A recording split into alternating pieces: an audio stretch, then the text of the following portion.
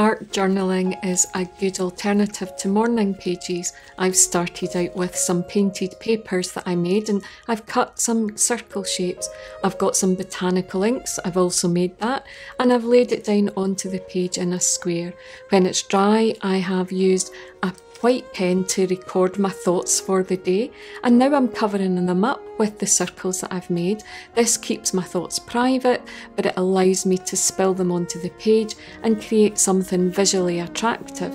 What I'm doing here is attaching those circles with acrylic matte medium, which will dry and protect the page before I label it and date it.